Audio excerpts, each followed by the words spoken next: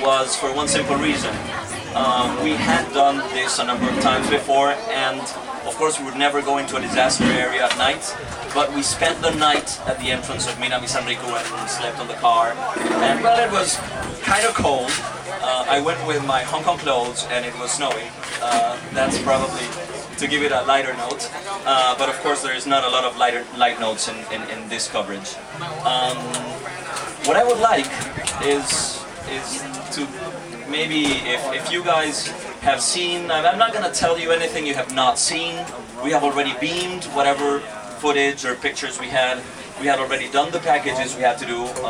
Needless to say, I work for a TV channel and for an internet site.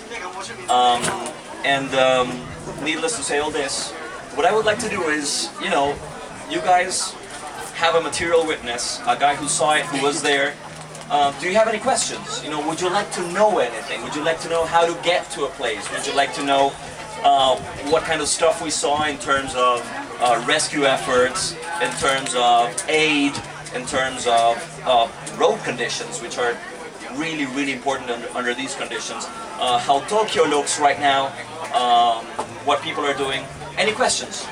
Anybody? Gonna go. That's it. Well, Okay.